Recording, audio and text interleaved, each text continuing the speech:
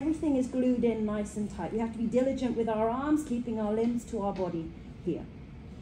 Now, what I need to do is I need to create a little bit of space. If I bridge here, which is what I need to do, but I just bridge up, nothing's going to happen here. Other than, as I come down, she's probably going to take mount. So what I need to do is I need to turn my belt towards her. Already my knee is starting to slip into a little bit of a gap.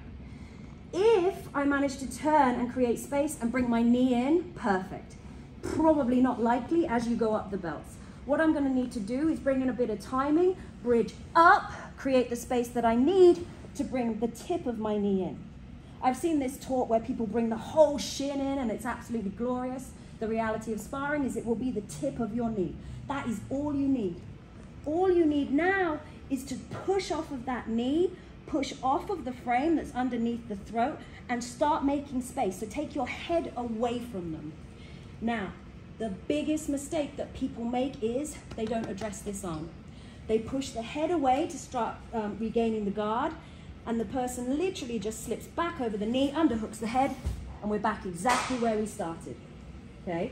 So as you push away, once we're at this point, I'm now going to double frame on that arm, blocking the underhook. This foot can come in, help me. Push myself away. I'm making grips as I go. I'm pushing, pushing, pushing, pushing. Now it switches. Now it switches to a big pull. As soon as I get here, I make a collar grip. What I ideally want to do is start to choke, but even if I can't do that, this is going to help me to control the distance. Okay? One more time. Checking that your frame is locked in, nice and tight, glued in.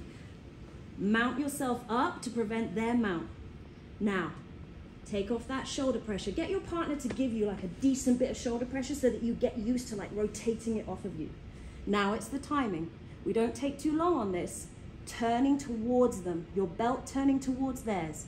Now I'm able to bridge using my arms at the same time, just slip in as much as my knee as I can. I'll start bringing in the other foot, pushing away, checking this arm with both hands. Now I'm squaring up, creating that distance. I'm not too fussed which guard it is. Butterfly is fine too, but if you're a white or blue belt, we should be aiming to lock the guard up, give yourself a little bit of breathing space to work, okay? I've pushed her away. Now, and I'm not just using my arms, I'm gonna sit up and bring her to me with everything. Lock up, deep collar grip here. If you want to finish, come in for the choke. Let's have a little go, guys. 3, 2, 1.